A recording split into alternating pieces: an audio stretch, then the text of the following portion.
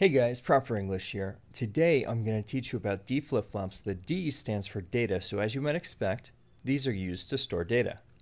We're going to start by taking a look at this design over here. It's a torch-based design, and we're going to use this to learn how they work. Then we're going to come over here and take a look at this fantastic piston-based D-flipflop. I use it all the time, and if you're going to use a D-flipflop, this is a good choice. So, let's get started. So let's take a look at this and how it works. At the core of every D flip-flop is an SR latch. You might know it as an RS NOR latch. We've got a set, a reset, and an output. We also have two inputs over here. We've got a data input and a clock input. Now the data input is what we're saving. The clock is the save function. Okay, so right now we've got a 0 saved to the D flip-flop. The output's a 0. We can turn the data input on. It's not going to affect the output because the 0 is saved. But if I clock it, now the output's on because we just saved a 1 to the D flip-flop. We can come over, we can turn this lever off. Well, it didn't affect the output because the 1 is saved, but if I clock it again, there we go, the output is now off.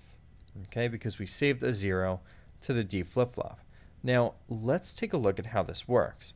So, the thing we're going to look at is how the clock input affects the data input, okay? So the clock right now, well, this torch over here is holding this torch off, okay? So this torch is connected to the data input.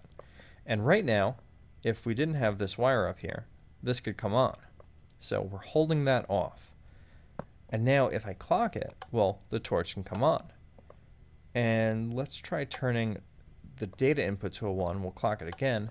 Now the torch is held off, okay? And so this feeds right into the reset, okay? And the reset is what sets the SR latch to 0.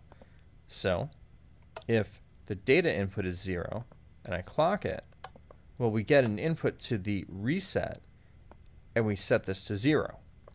But now what if we want to set it to 1? Well, when I turn this on and I clock it, this torch can't come on.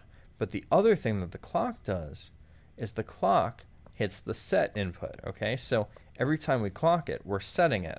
And then based on the state of the data input, we either reset it or we don't reset it. Right now, we would not be resetting it, okay? And so let's actually set it to 0 first.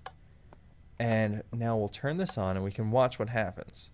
Well, we're going to clock it.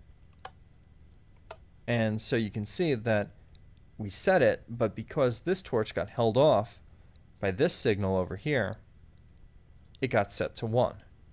And so now, let's set this to 0. Okay, so our data input's 0. We can clock it. And now, because this torch could come on, it reset the SR latch and gives us an output of 0. It saves the 0 to the SR latch. And there you go. Now you know how a D flip-flop works. So let's take a look at this piston-based D flip-flop over here. This thing is really cool. All right, so right now you can see we've got a clock input over here, and this is our data input here. So the data input is 0. If I clock it, nothing's going to happen. I mean, I can change this right now without clocking it. It doesn't change the state of the memory cell. But if I turn this to a 1 and I clock it, we save the 1 to this memory cell over here. All right? And now I can change this off and it doesn't do anything over here until I clock it again. And we call this a Basel flop after the guy who invented it. And yeah, this thing is awesome. I use it all the time and I love it.